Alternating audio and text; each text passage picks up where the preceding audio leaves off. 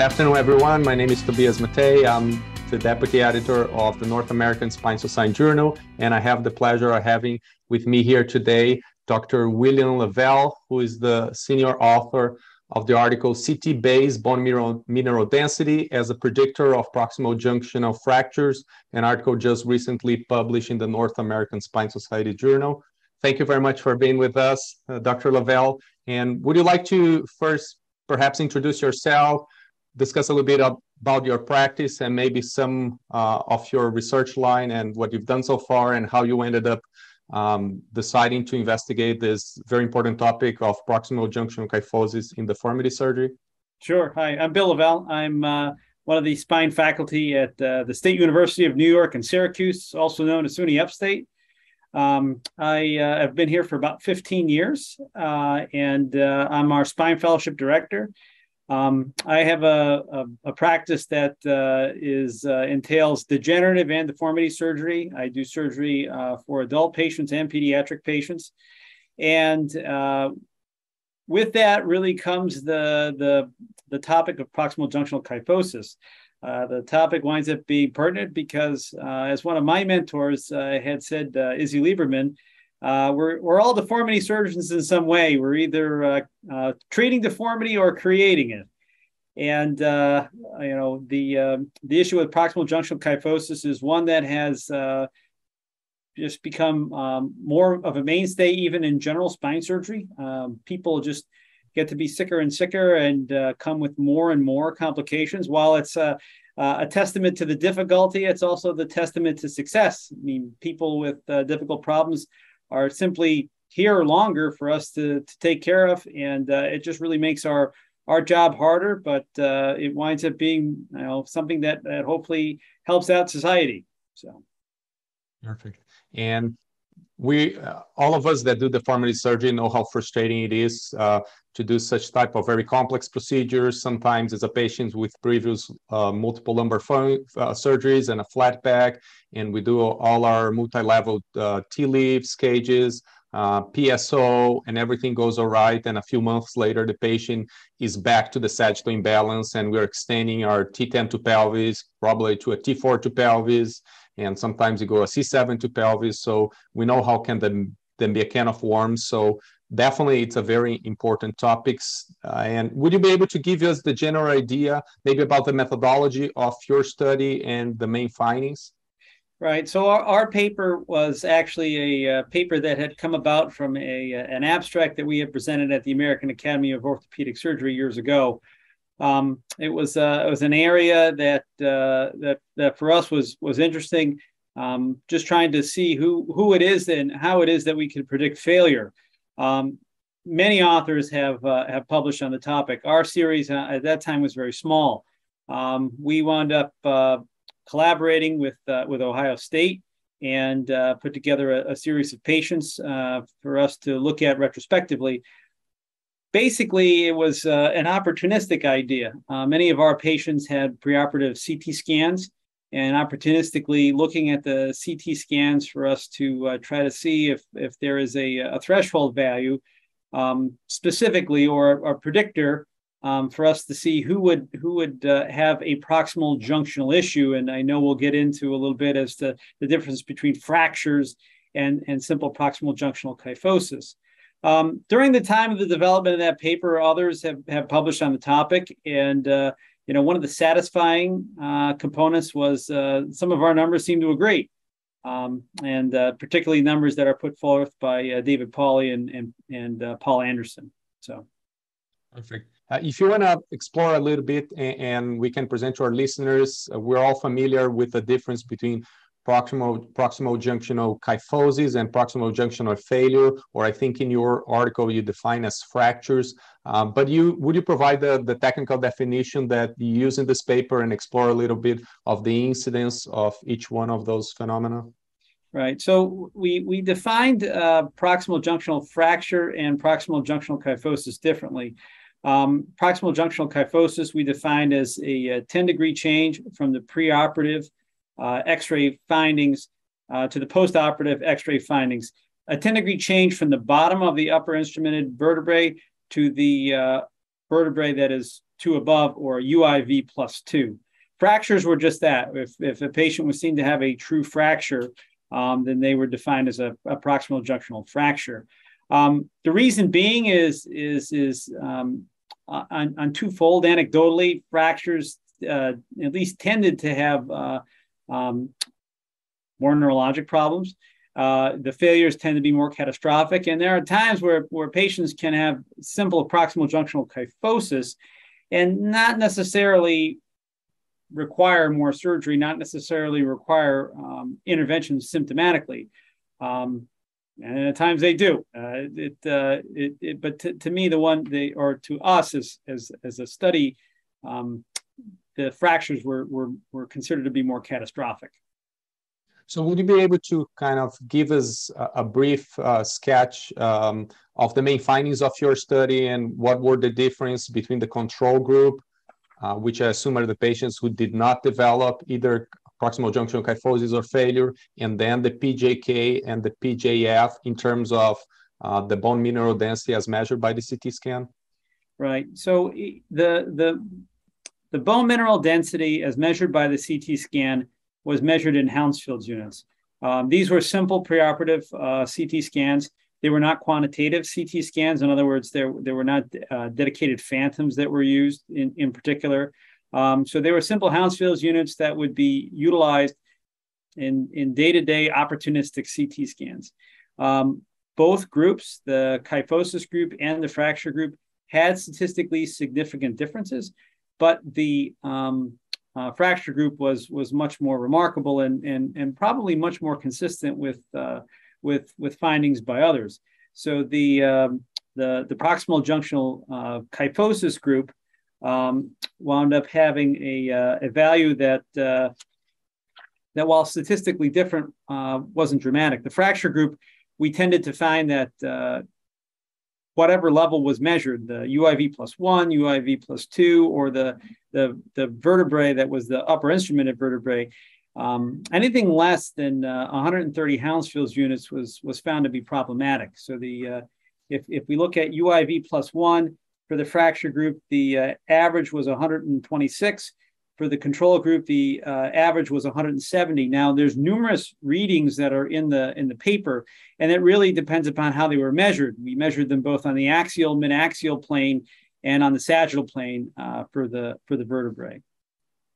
So, do you think that there's we could maybe base on such factors and the findings that you found, I would say a greater degree of osteopenia or osteoporosis in the patients with fractures? Do you think that maybe support some theories that have been proposed that proximal junctional kyphosis is not only a problem of the anterior column, but maybe related to some of the laxity of the posterior spinal ligaments? Yeah, I think that one of the things that we find is that patients become more osteoporotic. That we find that it isn't just the bone that fails them; it's the soft tissues as well. And I think that supports some of the current strategies that we have for proximal junctional kyphosis. I tend to end up doing almost everything that is available. So Kebaishi, I think from Hopkins, he started doing several years ago vertebroplasties at UIV plus 1, and it seems to make a lot of sense for me because you create that transitional level between your instrumentation, the kyphoplasty level or vertebroplasty level, which is unlikely to fail, and then you hope that the level above is still are going to behave as the normal biomechanics of the thoracic spine. I know in the past few years there have been a lot of attention to working also with the posterior tension band. I've been doing the polyethylene tether, and I know Dr. Farhadi has been very excited about the hooks. He was actually an attending when I did my fellowship at the Ohio State University, so I remember him doing those cases. But would you be able to comment, what are the implications of your findings maybe for some of these new techniques that have been proposed? I know we still don't have long-term data, but in my opinion, at least taking account the relatively low cost of such techniques and the almost catastrophic nature in terms of the proximal junction, especially the proximal junction failures that require revisions and extension of the fusion, sometimes several levels above. Would you be able to comment on such techniques and your opinions and maybe your preference Sure. on what you currently do? Well, I've been a fan of hooks at the top of my construct. I had done that for years. Frank and I actually wound up talking. I think that was one of the impetuses of how we teamed up to do this. One of the surprising findings is that amongst the data set, we did not have a lot of patients that had hooks, but the ones who had hooks still failed. So we did not find our hook strategy to be very protective. Again, to mitigate that, there was not a large number of patients in the study that had hooks, but the theory is still such that trying to preserve the posterior tension band in the midline and sneaking a set of hooks up on the sides is a way to try to transition into the more normal and more mobile spine. I think that anything to supplement the posterior tension band is probably a great idea. I think that trying to pass Merceline tape sometimes to pass Merceline tape and not yourself disturb the posterior ligamentous complex. Trying to do the passing is sometimes easier said than done. I think it's one of the areas that innovation will really change things. Every time you go to a meeting, a spine meeting, a deformity meeting of any kind, there's different ideas, and hopefully one of them will stick. The other idea with regards to supplementing the vertebral bodies with methacrylate is a great one. One of the problems with that has always been that when we would do kyphoplasties and vertebroplasties for osteoporosis is by supplementing the vertebrae with the cement, we are making them more dense, but that also may just simply kick the problem up to an additional higher level. It would be nice for us to be able to say it's just one thing. I will tell you that my overall 10,000 feet appreciation from practice and also from this paper has been that really the best thing to do is to pay attention for it and to identify that the patients who are at risk. And one of the other findings of the paper is that the deformity patients, particularly with sagittal issues from the get-go, tended to have more problems. And there is a difference between someone who is getting a surgery for deformity in terms of their risk of developing a proximal junctional issue than there is for somebody who winds up with that same number of levels for another reason. So if they don't have a deformity issue and they're instrumented there, obviously you can do egregious things, put them in positions that would put them at risk, instrument them in non-functional ways, such as instrumenting them very kyphotic or instrumenting them very lordotic abnormally. But knowing that when you're taking on the deformity patient, that they are at risk, and properly counseling the patient as to what they're getting into, and yourself raising your acuity and suspicion that you may run into a problem. So I understand your study, basically you evaluated all these measurements that we have in terms of deformity. They are all preoperative measurements. Am I correct? Yes. Correct. And one of the things I think that there's enough evidence in the literature, it shows that postoperative residual kyphosis or postoperative residual sagittal imbalance is definitely a known risk factor for PJK. So that's, I think it's an important lesson that if you suboptimally correct a patient, those patients that are much higher risk of PJK. I guess the harder question is if you wind up with a patient who's not quite perfect, do you pull the trigger to do more? Correct. And I agree with that. I mean, I had several challenging cases that the patient had an A-leaf, L5S1, L2, L3, L3, L4, and the only level I could play with was between the pedicle of L4 and the pedicle of L5. So I had to do an extended PSO, both inverted and the standard PSO, and you get some good, the 30, 35 degrees at that level. But we all have done these big surgeries, and at one point after 3 or 4 liters of blood loss and 6-7 hours of surgery, and you get your x-rays and you have your measurements of PI and lumbar lordosis, at one point sometimes it's a hard decision to know when to stop and avoid clinical complications perioperatively, or when to stick to your measurements and try to get those additional 10 degrees. So what about your the cases that were included in the study? Were they all T10 to pelvis, or they were all similar, or did you have cases that stopping the lower lumbar spine, for example, L2 to pelvis? Yeah, so there were 5 levels. If I remember correctly, there were 5 levels, and they had to go to the pelvis. So 5 levels mean that they were at the junction, but some of them did stop at L1. Okay. Because I don't know what's your experience, but at least in my experience, I've done a few cases of L2 to pelvis, and those are the cases that I fear the most about PJK, both because you're still dealing with a relatively mobile level, instead of anchoring your construct in the thoracic spine. So especially in those patients, and especially if they are female patients after postmenopausal, those are the patients that are strongly considering a kyphoplasty. But I don't know if you personally have noticed a difference between the T10 to pelvis versus the L2 to pelvis, for example.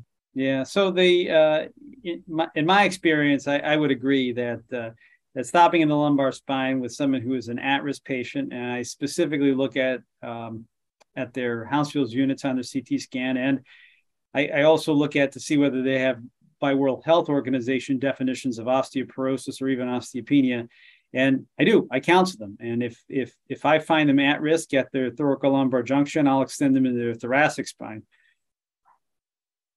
What's your threshold for crossing when you're doing a deformity surgery and you're not doing, for example, a lumbar pedicle subtraction osteotomy? What's your threshold for extending up to T4? Because I've seen a lot of, especially some orthopedic colleagues, that the cases that they worry the most about PJK or PJF, they say, oh, I'm not going to stop at T10, I'm go all the way to T4. And I have to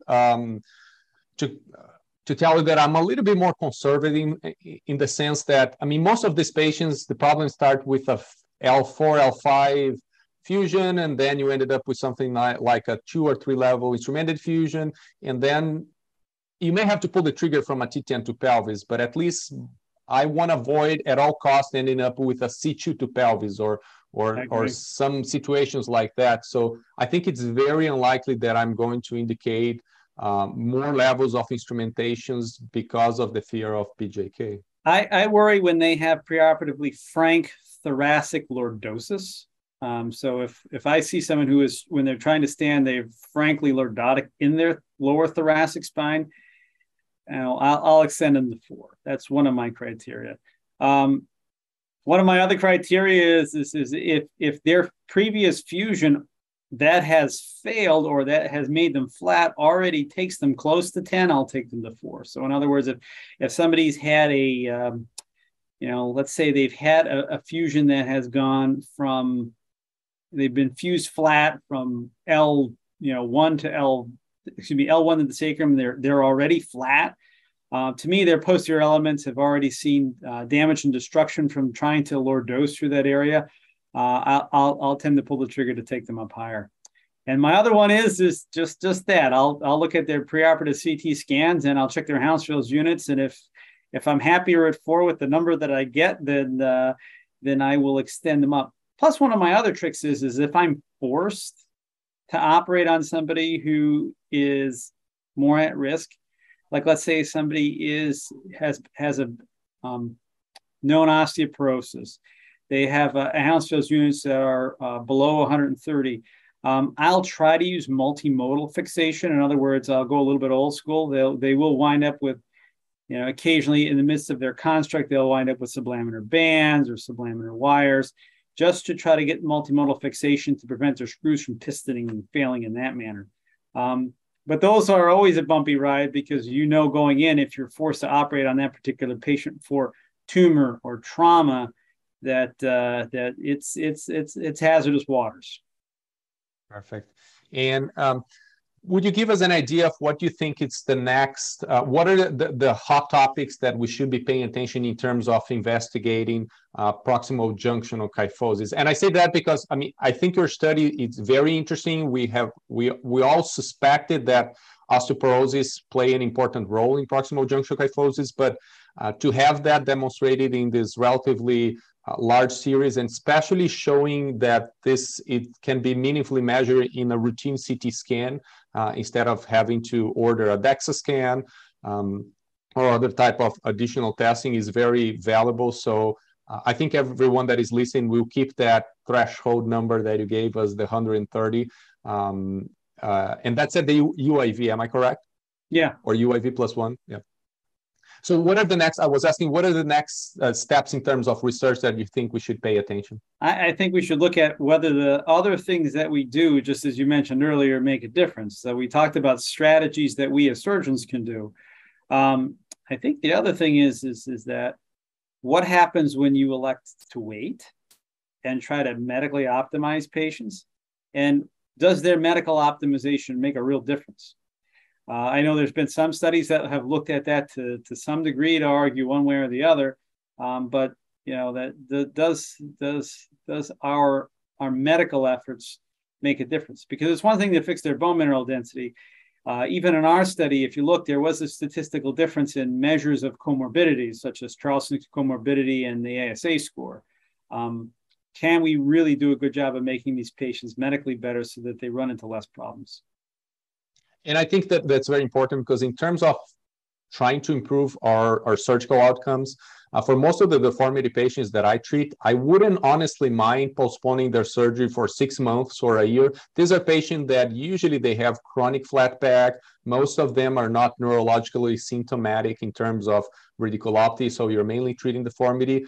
But I can tell you that at least anecdotally, I have a few patients that I've sent to an endocrinologist. They were on Forteo or Prolia, and lo and behold, a year later, they come back with a DEXA scan, almost the same as before, and they end up going for surgery. So it's been a little bit frustrating to me to see that those patients, it seems to be a chronic problem, and even for good endocrinologists at a tertiary care center, it's not something that sometimes they can optimize the patient, at least in the relatively short term, like 6 months or a year. Agreed. Perfect. Anything else you would like to comment on your study, or maybe future research that you're planning in the area of deformity, or any other message you want to leave our listeners with? No, I would just say that we're all in it together, and I think the more we collaborate, and the more we talk, and the more there are venues like this to have dialogue on it and share ideas, the better off we'll be. It's a great pleasure to have you with us today, Dr. Lavelle. I appreciate your time, and thank you for submitting this interesting article to NASSJ. Thank you for publishing it, and thank you for having me.